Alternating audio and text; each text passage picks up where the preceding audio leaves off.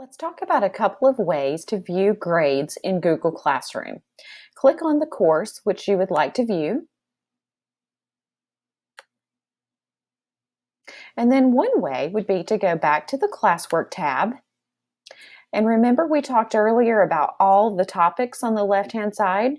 If you click on each topic, you will see whether or not that topic has been graded. You can click on the name of that assignment and view the grade.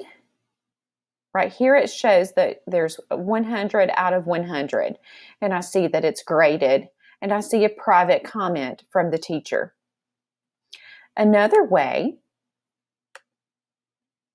would be go back to the Classwork tab and click on View Your Work.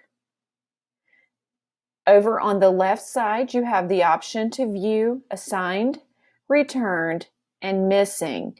If you click on returned work, that means that this is work that your child's teacher has returned to them. Click there, and I see that Module 1 has been returned with a grade of 100 out of 100. Let's go back to assigned, and I see that Module 2 has a comment. So let's click there.